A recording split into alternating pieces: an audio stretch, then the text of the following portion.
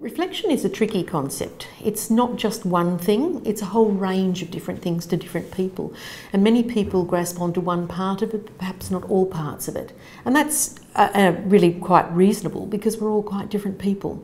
So the importance of reflection comes down to what we feel comfortable doing and how we actually manage to do that in a meaningful way. I have drawn on many researchers and much of the literature to inform my conceptualisation, not just of reflection, but reflective practice in particular. There isn't one definition for a start. I think we need to establish that. There's no one definition because it depends very much on the context of your own university, your participation context, your cohort of students, and there has to be flexibility in any way in which we define it.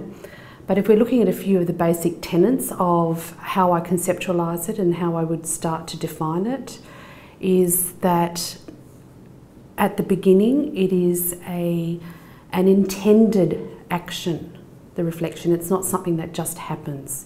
It is planned and intended, where you the individual, engages in some level of reflection on often past actions. We know that we can also reflect in action. So as for example now, as I'm speaking, I could also be reflecting on, well, what am I about to say? Am I happy with what I have just elaborated in terms of definition? Would I like to think about fine-tuning that later on? So we can reflect in action. And then we can also reflect, and we don't do this enough necessarily, for action. For the students as well, by looking back, I believe there would be three perspectives. One would be looking back, how did it go? One would be looking at the current situation, so what's happening right now, and also what does it really mean for the future.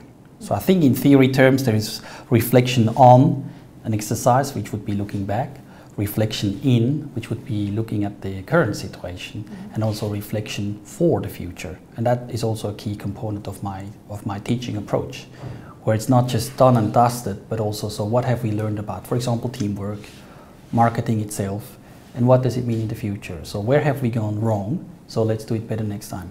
And what did we do great? Well, let's repeat the success. So it's not just an exercise so it's kind of ticked off. No, not at all in actual fact. It's really meant to be having an impact on the students' experience and what they're going to do in the future at the university and also beyond, maybe in their private lives, but also in their careers. In terms of, say, students in participation, they could be reflecting on an experience. It might be something that happened that was very short but powerful and meant something to them and they're learning. It may be over a whole experience. So reflection can be short.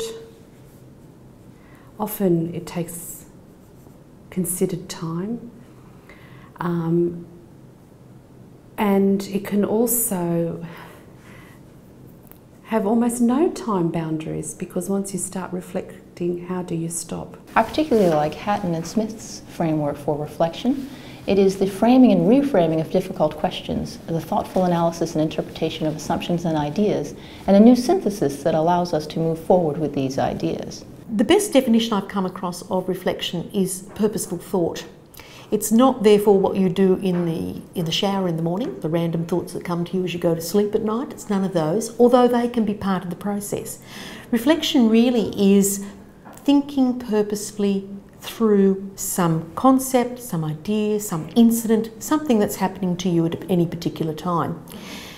Now, some of the words that we use for reflection will make more meaning to some people than to others. So you can think about it as being critical thought, or perhaps evaluation or review, or analysis of a situation or an idea or a concept that's come to you.